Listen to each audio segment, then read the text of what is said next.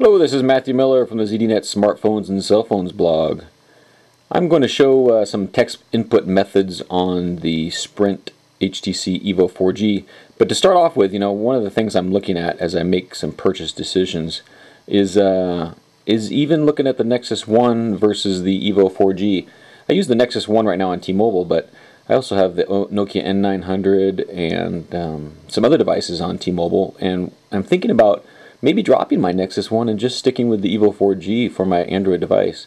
And one of the things that shocked me, not shocked me, but I guess when I held them together is, boy, there's a huge size difference here. And as you can see side by side, the display is quite significantly different.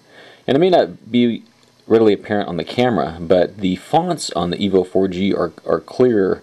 It's a little bit fuzzy, maybe not fuzzy, but it's just not as clear and sharp on the Nexus One. Although the Nexus One, as you can see on this home screen view, does have the 402.2 OS running on it, so it is a bit different.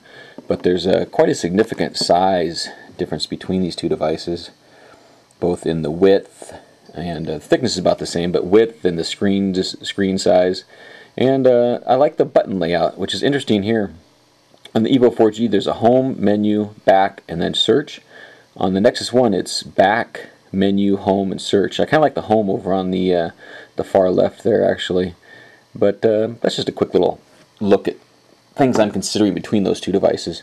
Now, I get this question asked quite a bit, so I wanted to go ahead and use the EVO 4G as a platform to show this.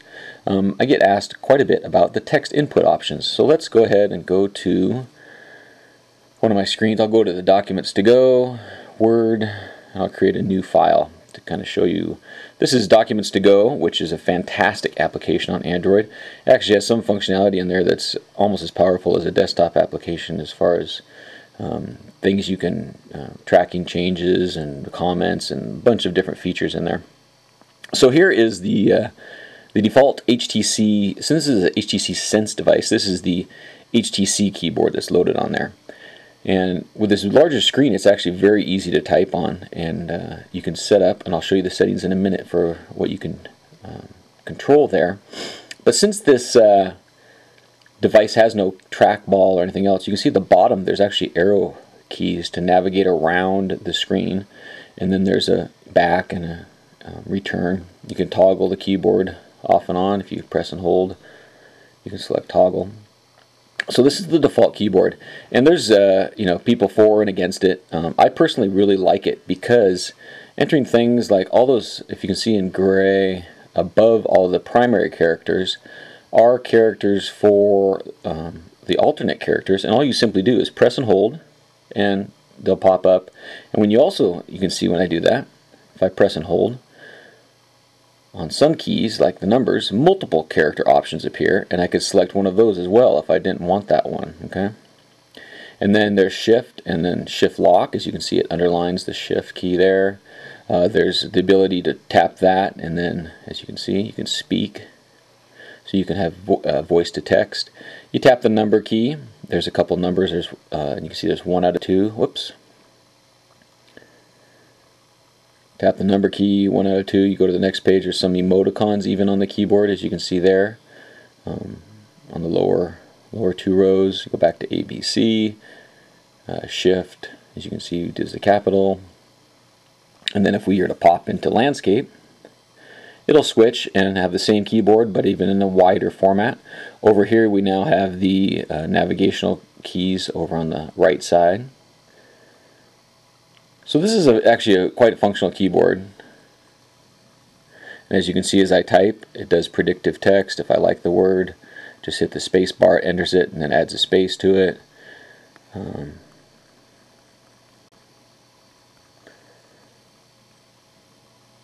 I actually like this keyboard quite a bit, and when I'm not on video, I can be pretty fast with it. Okay, so that's one option. Now,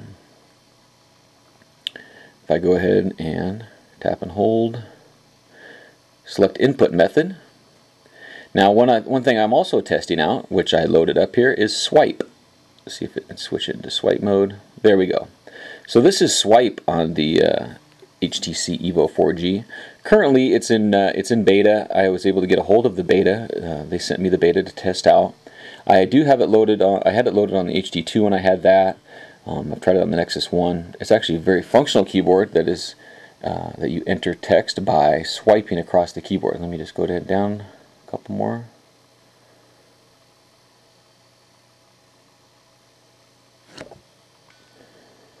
Okay, so now if I wanted to enter, say, test, I would go swipe my finger across.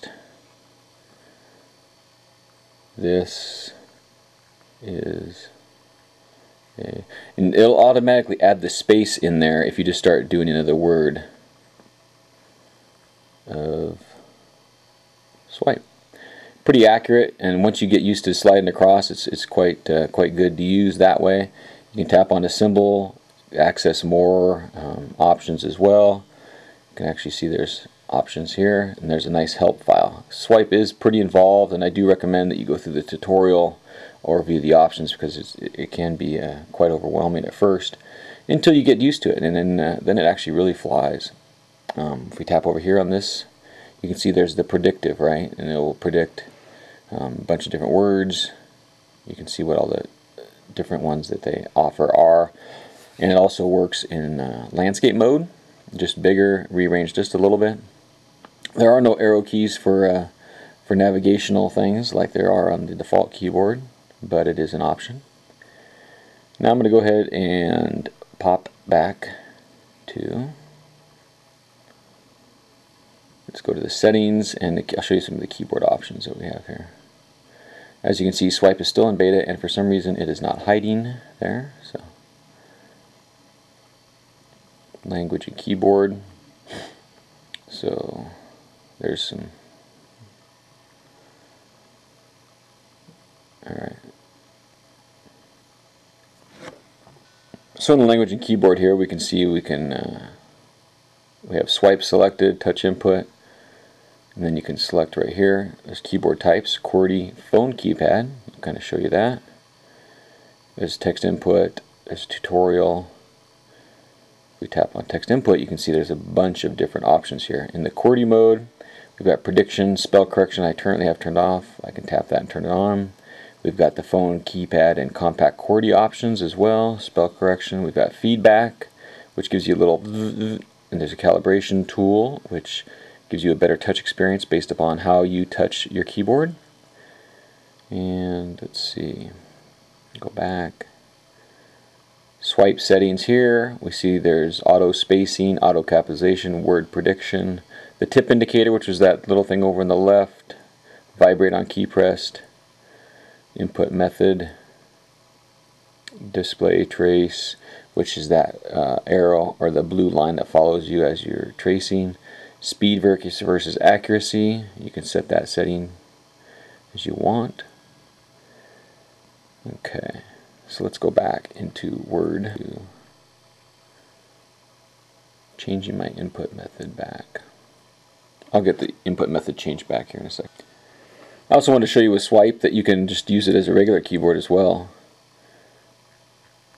You can just tap on letters. You can actually tap and hold, which does the same thing as it does in the Android key, or the HTC keyboard, where it will give you the alternate key.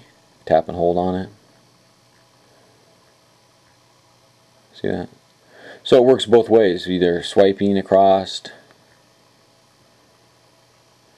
and then it gives you a bunch of different options like that.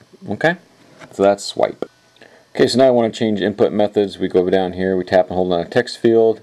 I switch back to touch input, and if I tap on here, you can see now I've entered the phone keypad version, just to kind of show you how you can use that as well.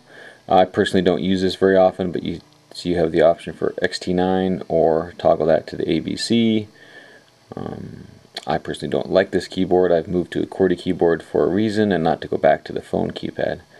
Let's just jump back, go to our settings, language and keyboard, touch input settings, and let's change, that's phone keypad. Let's try the compact QWERTY.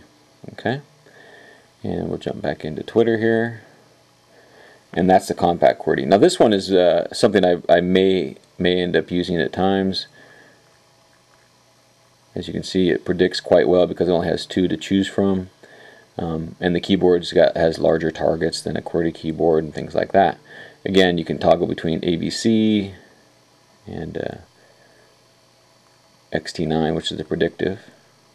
See right there, it didn't get that right. And that's not right. See, ZDNet doesn't come up right. Let me try XT9, see if that works.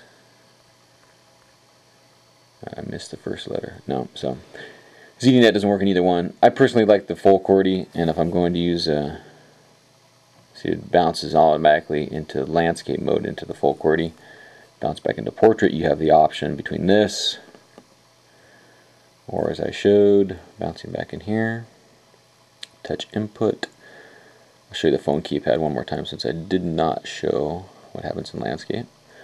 Again, bounce into landscape mode or landscape orientation, bounces to a full keyboard. So those are your text input options that are currently available. You can also get some third-party keyboards from within the Android market, I understand.